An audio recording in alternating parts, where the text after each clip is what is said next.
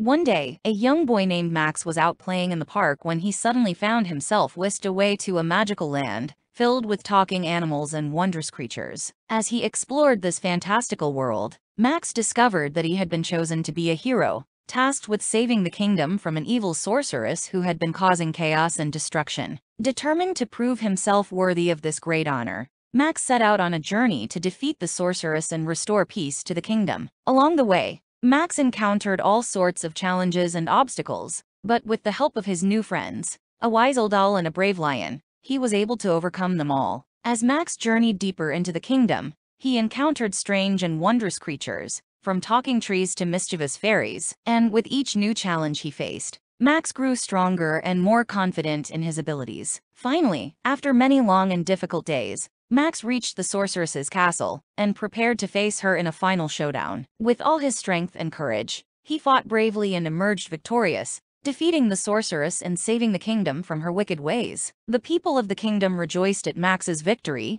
and the wise old owl declared him a true hero. And Max, feeling proud and accomplished, knew that he had found his true calling as a defender of the kingdom. From that day on, Max dedicated himself to protecting the people and creatures of the kingdom, always ready to face any challenge that came his way, and he lived happily ever after.